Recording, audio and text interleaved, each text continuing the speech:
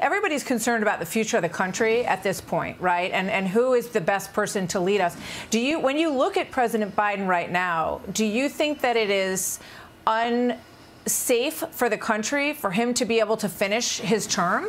You know, I think the country is in a more dangerous, precarious position than at any time since the Cuban Missile Crisis. We are, you know, we just authorized the bombing with cluster bombs, which is a war crime, of civilians on a beach in Crimea, and the U.S. is, you know, participated in that missile attack, and the Russians are actively and openly threatening to use nuclear weapons in this war, and the Russians have better nuclear weapons than us. They have more. They have 1,000 to 1,500 more. Right.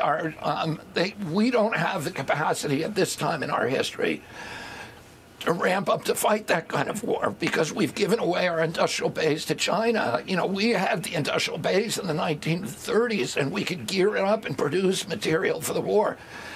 Hey, the Chinese own that base, and we can't build anything in this country anymore. So we still are in the mindset that we dominate the globe, but you know, it all depends on the industrial base. You cannot dominate the globe like we're pretending to do, like President Biden thinks that he's doing.